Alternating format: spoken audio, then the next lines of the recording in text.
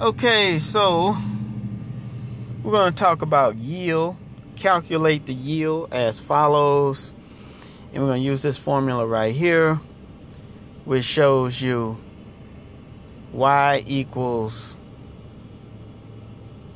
mass divided by, in parentheses, the density times 27. Okay, to calculate the yield. Okay, so for those who may not know what yield is, let's go to this page right here. This is always a question on those ACI exams. Yield is the volume of concrete produced per batch in cubic yards or meters cubed. Okay, so let's go and work out a problem right quick that you might see. If you're taking ACI field concrete testing grade 1, you might see this on one of your exams. So let's fill it in a little bit. Let's go Y equals the mass. The mass of the what? The load. So the load mass, let's give it a number of 40,500 pounds. Then the density of the concrete when we tested the unit weight was 150 pounds per cubic foot. Now we tested the unit weight in another video and we got this number, and that was using a unit weight measure with a volume of 0.25 cubic feet. So I have to look at the other video to get that number. See how we got that number. Okay, so multiply times 27. Why is 20? Because it's 27 cubic feet per cubic yard. All right, so let's break this down. Multiplying 150 times 27 will give you 4,050 pounds. And that's like pounds per yard right there. And then dividing it by the 40,000 pound load, 40,500 pound load will give you what? So this is how you do it. Bring up my calculator on the screen. 40,500 pounds divided by 4,050 pounds give you how many total cubic yards in this batch? 10 cubic yards. So the batch yields, remember the Y is for yield. We saw that in the ASTM. By the way, I don't know if I mentioned the ASTM, but this is for ASTM C138. That backslash C138M. See it right there? And we're calculating the yield. Okay? So that's very important here. Okay, so let's say we move on to calculating what they call the relative yield, right? So we go back and look at that. Relative yield, relative starts with a Y. And we'll look at the relative yield. It says here, relative yield is the ratio of the actual volume of concrete obtained to the volume as designed for the batch. And it gives you a note to see C note 10, calculated as follows. R with a small y for yield. Relative yield equals what you yield compared to what the yield is for the design. The small d is for design. Okay, so the batch design, let's just go and say, let's go back to this page here. Let's, can I start a new page? I don't start a new page. Let's just erase all of this. It'll take but a few seconds to get all of this off of here. Just a few clicks of the mouse. Yeah, okay, so let's even take that, wow, make it smaller. Okay, so relative yield. We saw the formula on that in that ASTM C138 / C138M. Okay, relative yield equals what you actually got compared to what the design was. The design, the little small d, remember? Had the little small d on there. So what the design, so let's say for instance, for example, let's say for example, we got the total weight of that load. And the pounds, let's go, the pounds per cubic yard. Pounds per cubic yard that you got was 4,050 divided by the design yield. Let's say the design yield was just 4,000. Okay, so you get your calculator out. You go 4,050 divided by 4,000, and you have a yield of 1.012. 1.012. Now, remember note 10.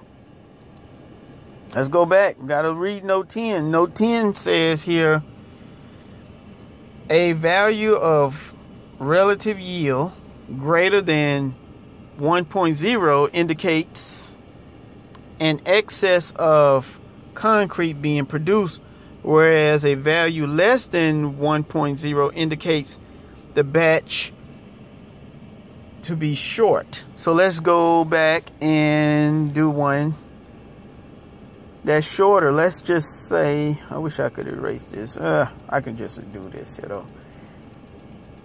Let's say the design for this batch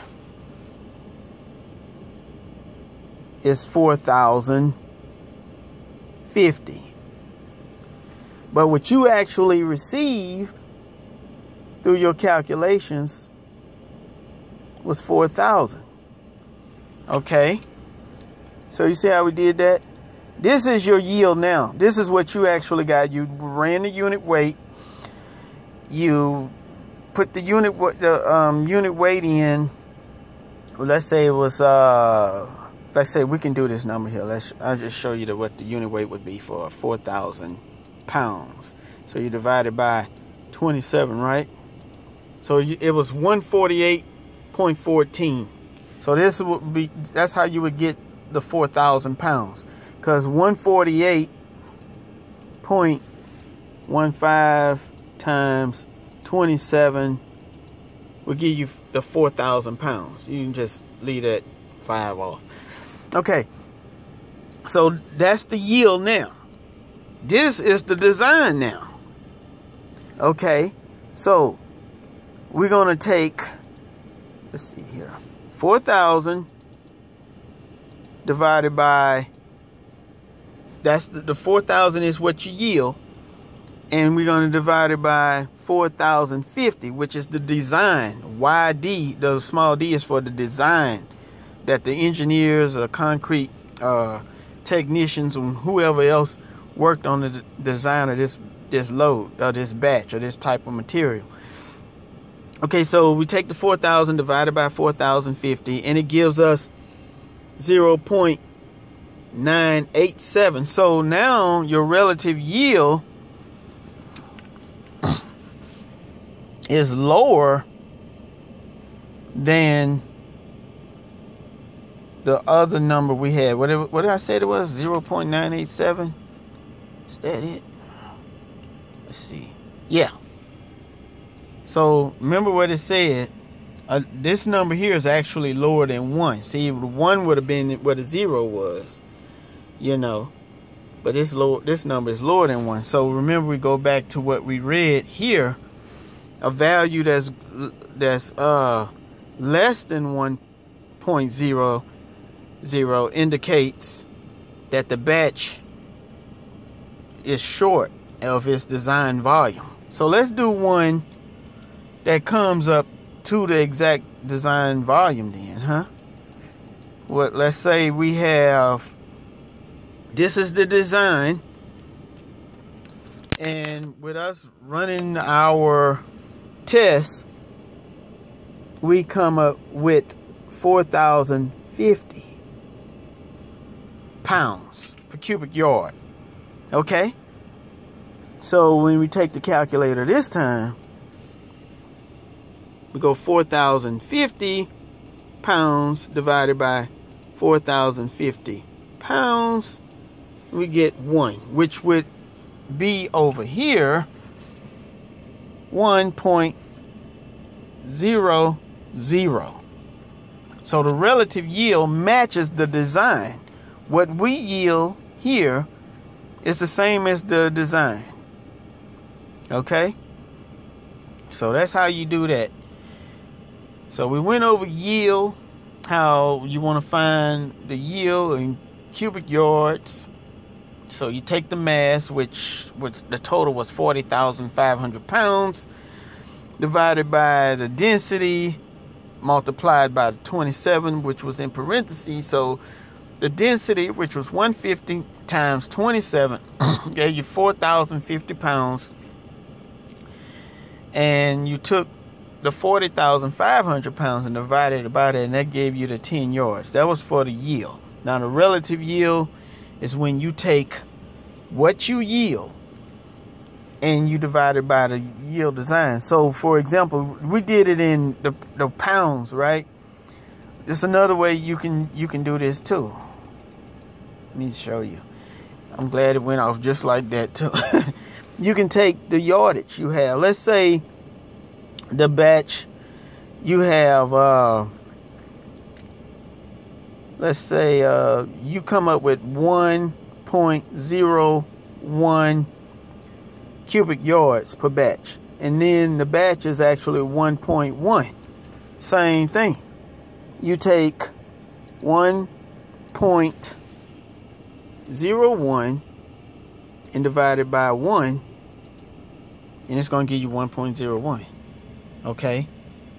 Because that's what your relative yield is, 1.01. And you multiply it by 1 cubic yard, which is the design, compared to what you yield, which was 1.01 cubic yards. Okay? Now let's say you want to do it by a 10-yard batch. So a 10-yard batch of 1.01, you just multiply times 10 yards. That's going to give you 10.1. Right? So let's take that off of there. Let's see here. So 10.1 cubic yards times 10, divided by 10. So you get your calculator back out again. So 10.1 cubic yards is what you yielded with your calculations. The design cubic yards, which is just 10, you divide it by that, and you get the same thing. See there? 1.01. Okay? So that's the ratio of what you have compared to what the design is. So something like that. It's not way over design. So it would be, like right on the money, Let's see, I can show you one where, for example, if you got like 9.9 and then this here is 10. So you remember we talked about that note 10 that we saw where, okay, 9.9 divided by 10, see there, then you would be under. Remember, if the ratio is under 1.00, then you might be short some concrete material. But see, now it's 0.99. Okay, but if the ratio was like we had it on the other one, 10.1 cubic yards divided by the design 10 yards, and it comes up 1.01. So the ratio is over 1.00. Now, just showing you on the calculator, if it was exactly 10 yards you come up with, divided by the design 10 yards, it's going to come up to what it's supposed to be. 1.00. So that's what would go over here on this side if it was 10 yards in your yield compared to the design yield. Okay, so I hope you understand that. If you don't, leave me some questions. Try to make more videos as I have time. The day is a little slow out here, so I'm getting ready to go home. It's 3:30. I'm gonna be leaving here shortly. So just want to show anyone that don't understand yield, or hadn't had to take an ACI exam, in the last year or two, and you're about to redo another one. Usually the ACI field concrete testing exams are the certification lasts for 5 years, so it's usually every 5 years or so. So just look at this as a refresher. And by no means am I just the one that knows everything. So if any of you guys have any input on this, please leave me a comment, or if you got any questions about anything, leave a question, and be sure and share this with someone else. Thanks.